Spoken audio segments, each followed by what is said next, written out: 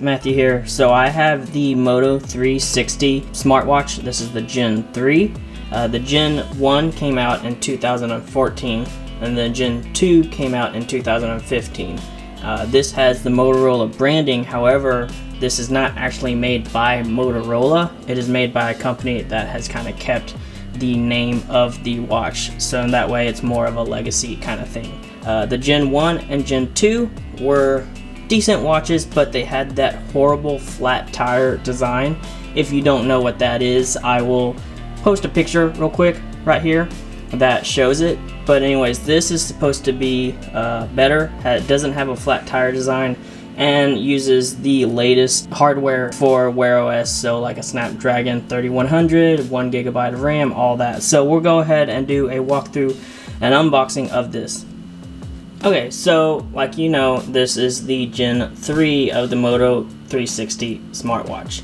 As you know, if you've watched my channels, I have been wearing smartwatches for a while now. I had the Fossil Gen 5 Carlisle HR right here. I also wore a lot the Samsung Galaxy Watch Active 2. In later or earlier videos, I wore the Fossil Gen 4 and possibly the Gen 3. I don't remember exactly when I got the Gen 3, but I also had the Galaxy Watch as well. So the watch before the new Galaxy Watch. Also, I had the Gear S3 watch, and then I had a Huawei watch as well. So I have had a lot of smartwatches in the past. But anyways, the first thing on the back is you see kind of a layout of what's all in the box. So you get two straps. One is a leather strap and one is a silicone strap.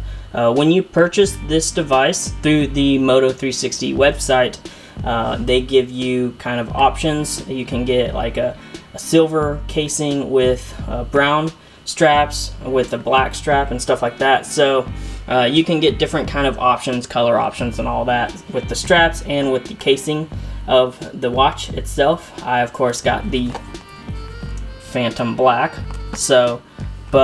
And then you get the watch, then you get the cradle, or the charging cradle. So this doesn't use wireless charging, it actually has a charging cradle. And then you get just some paperwork, stuff like that. This also, you have to use the Wear OS app by Google. You can get that through the Apple Store and the Google Play Store. This will work with both iPhones and Android devices. So anyways, let's go ahead and just quickly unbox this. I'm going to take my knife here. I'm going to just gently cut the plastics, and that way we have the plastic here. I don't want to mess the box up because the box is pretty nice actually. We'll go ahead and just close that knife back up, and I'll toss that. And then let's just open this up. And on the right here you see time for you. So the first thing you see right here is the watch itself, or the casing. It's pretty nice casing, I will say. It's decent. It's slight. I mean, you can feel that there's some heft to it, but it's not super heavy. I've had heavier watches, the Gear S3, the Galaxy Watch, stuff like that. So it's not bad. And the size of it, the casing, isn't bad as well. I believe it's a 42mm case, which should be able to fit most wrists. So we'll put that to the side. Then here, you see you got this leather strap. It looks kind of cheap right now, but I think with some wear and tear, it will actually be pretty good. And then you have this silicone strap, and it's got a cool little design, kind of some ridges, so it kind of gives you, and then it feels pretty nice, I will say. Probably one of the nicer silicone straps I've had, because I've had some that are just too stiff. I've had some that are not stiff enough, so this is a good size. And of course, both of these straps use that quick release method, so we'll kind of put those there. And then we'll take this off. Here's your paperwork right here, just how to use the watch, stuff like that, warranties, all that. Again, on the back, how to use the watch itself, setting it up and all that, charging, all that. So we'll put that there. And then right here is the charging cradle. So you've got this. I will say if you lose this, you'll have to get another one from the Moto 360 website. However, when I ordered this watch, I tried to get another one just as a backup because I like to keep one near my bed, and then I like to have one for travel. But for some reason it wouldn't let me choose another cradle to buy, so it's there. It shows the picture of it in the accessories tab, but I couldn't buy one. But you can buy other straps as well, so just make a note of that you can buy other straps. So anyways, just be aware of that. If you're looking for another charging cradle, you may have to go through Amazon or something like that. But anyways, and then that's it for the box itself. Okay, so you get the watch casing, 2 straps, a cradle, and then the paperwork when you unbox this product. So we'll go ahead and take that off. So right here is the watch itself. It's pretty nice. Looks really good. So I'm gonna go ahead and just put the silicone strap on this watch. Okay, so just FYI, at least on my watch, when I tried to turn it on, it wouldn't turn on, so I had to plug it in, connect it to the cradle. So you may have to do that. It may not have any batteries, power. So we're just gonna go over the quick specs and details of this watch.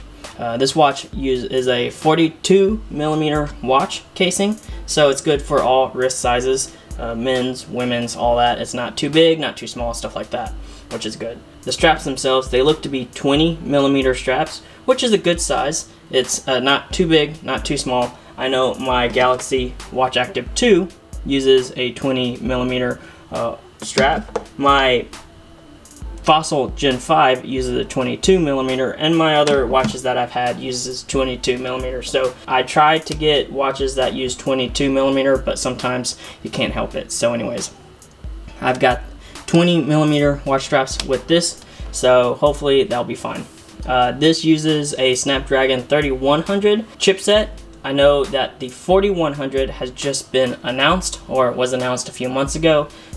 There's only one watch that I know of that uses the 4100 chipset. This watch has been out for about a year now. I waited a little bit to get this watch because originally it came out with a price tag of $299, which for something that had issues in the past with the flat tire design and all that, it was $299 is a steep price. However, you can find it on sale through Moto 360's website for $199 and $179.99. I actually got this for $169.99. I waited because I knew that there were going to be sales, and I wanted to wait and see what the best price is, and $169 for this was the best price that I had seen for this watch. So just letting you guys know that it does sometimes go down to $169.99. So if you don't want to pay that $299 or $199 price, sometimes it'll go further down in the sale for that.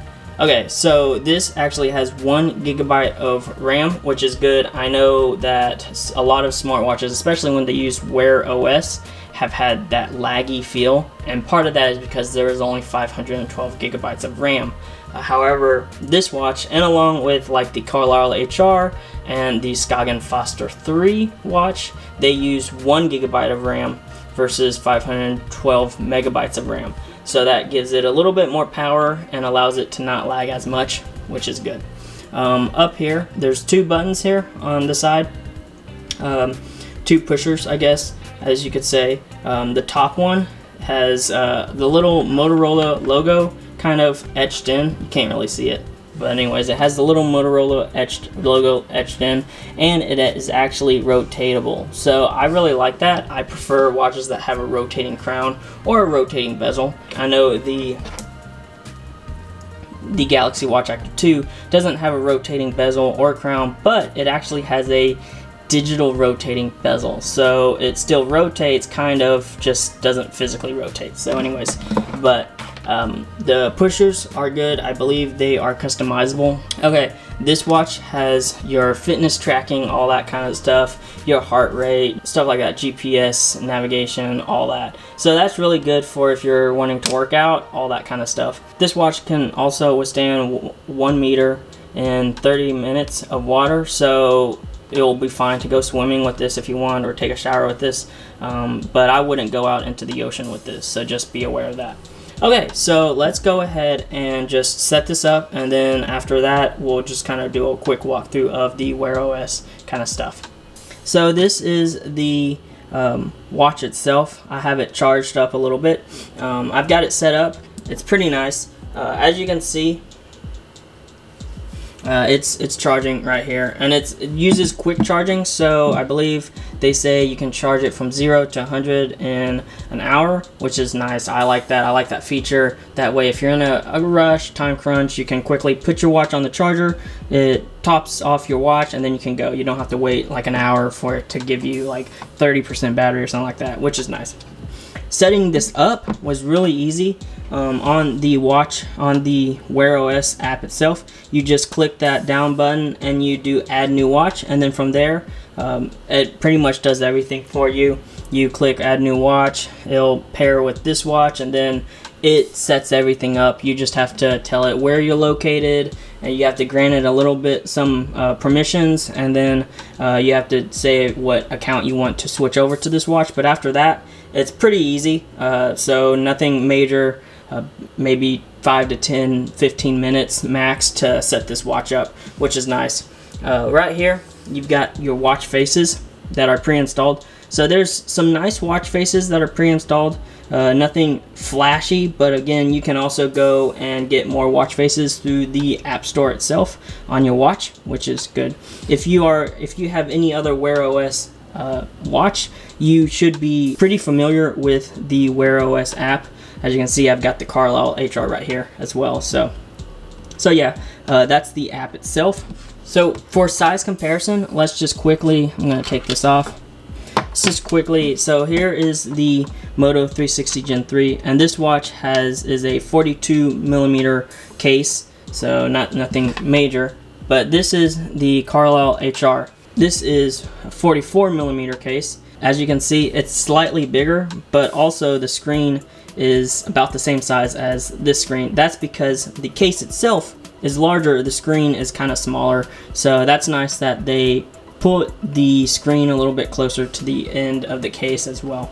So, but this uses a 22mm watch strap.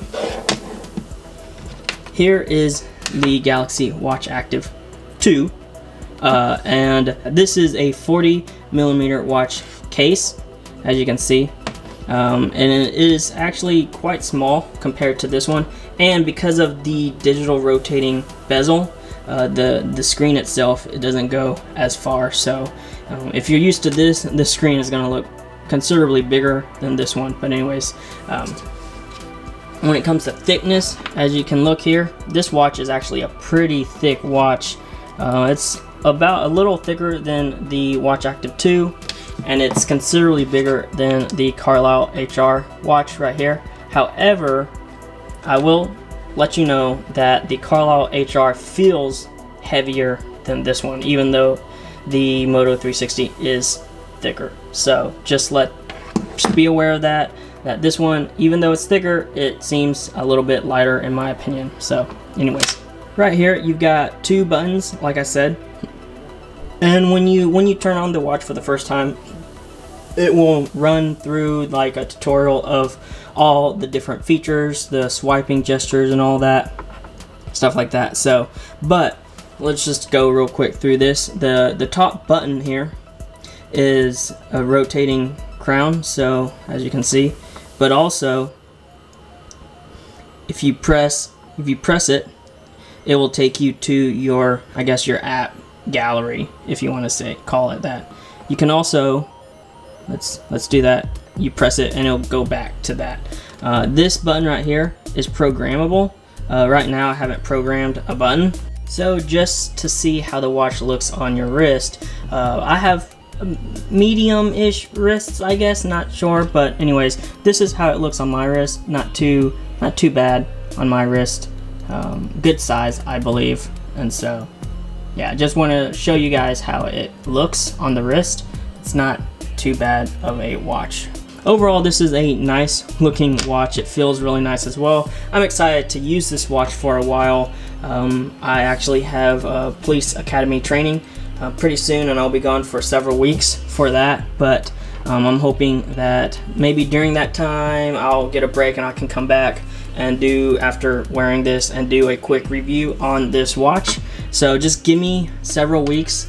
Until then, I mean, I'm just gonna be testing this watch out. So if you like this video, go ahead and give it a thumbs up. If you want to see more, go ahead and subscribe. Hit that bell icon to be notified when I post another video. Until then, everyone, stay safe. Peace.